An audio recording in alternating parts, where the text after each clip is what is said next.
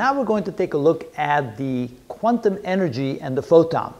And what we're dealing with here is the way we want to look at electromagnetic radiation. In the previous video, we realized that whenever we have a charged object and we move it back and forth in space, or we accelerate it, electromagnetic radiation emanates from that object. That's the disturbance that a charged object causes in space, then ripples through space, just like when you throw a rock in water, the ripples emanate away from that rock, and so you see the disturbance emanates away as waves, and in space, the same thing happens with electromagnetic radiation. But then we began to realize that all matter, everything seems to be quantized into small little chunks. For example, when you want to pour a glass of water, here's a glass, and you want to pour some water from a pitcher into the glass, and it goes in. Of course, we think of that as being a continuous stream of water. That's that liquid flowing in.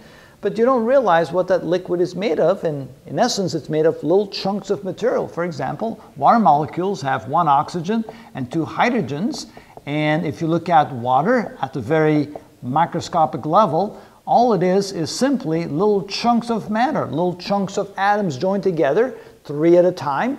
And so when you pour water into a glass, you're really pouring a bunch of little chunks of water, H2Os, into your glass.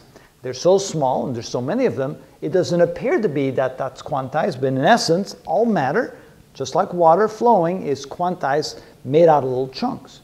So the idea that energy was just continuous and flowing, just like water, probably wasn't true, and people began to think about maybe energy being quantized just the same. Max Planck is the one that really brought this theory forward, and believe it or not, most people, most scientists around the world thought he was absolutely wrong, that no, there's no way that energy can be quantized. Energy had to just be a continuous stream of energy. So when electromagnetic radiation goes through space and hits an object, the energy is simply deposited onto the object and the object warms up. Just like when you stand in the sun, you receive the energy, you warm up. Put an object outside in the sun, the object warms up. So energy seems to simply be received from the electromagnetic radiation, causing it to heat up. But Planck said, no, I think energy is quantized. It's made up of little chunks of energy. And so he also thought that the energy was proportional to the frequency of the oscillations of that radiation. So he said that the energy within each chunk is approximately, or is proportional to the frequency of how fast it oscillates. Now, the quantization of energy, first he called the energy chunks quanta. Later on, we ended up calling them photons. So a photon is simply a little chunk of energy. It could be visible light, it could be infrared radiation, it could be ultraviolet radiation, just a little chunk of that energy.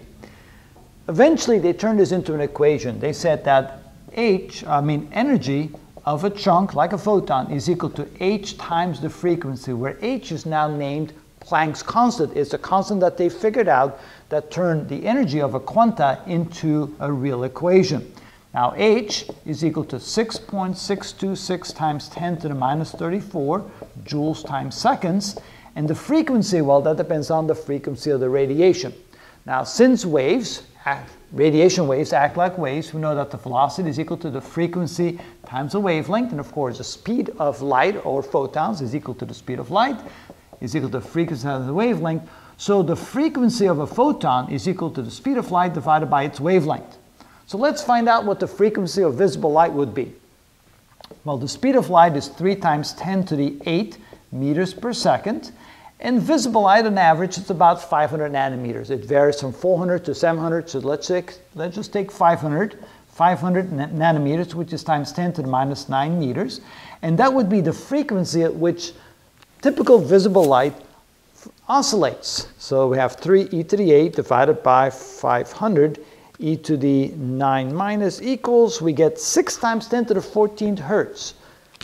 So if we plug that in here for the frequency, we then have 6 times 10 to the 14th hertz, or per second, and we multiply that time, so the seconds cancels per second, and we end up with joules. So that would be the energy contained within a single photon. So we multiply this times 6.626 e to the 34 minus, and we get 4 times 10 to the minus 19 joules. So this is equal to 4 times 10 to the minus 19 joules. Now sometimes we also convert that to electron volts. Now without going to the details what an electron volt is, Turns out that 1 electron volt is equal to 1.6 times 10 to the minus 19 joules. So we can also convert that from joules to electron volts by dividing by 1.6 e to the 19 minus equals, and we get 2.48 electron volts. So you can see that it's easier to work with those numbers than to work with these big numbers like that. All right, so now we realize energy, electromagnetic radiation, is divided into small little chunks called quanti, so therefore we know energy is quantized. We now also call them photons, and the energy of a single photon is equal to some constant, known as Planck's constant, times the frequency of that photon. For visible light, the frequency is around 6 times 10 to the 14 hertz. That means the waves go up and down 6 times 10 to the 14 times per second. You multiply times the Planck constant, you have the energy of a single photon, and we can convert that to electron volts.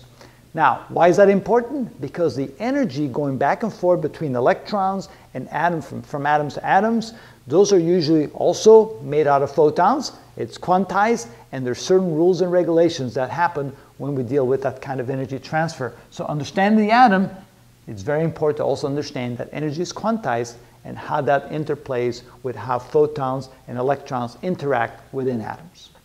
And there you go.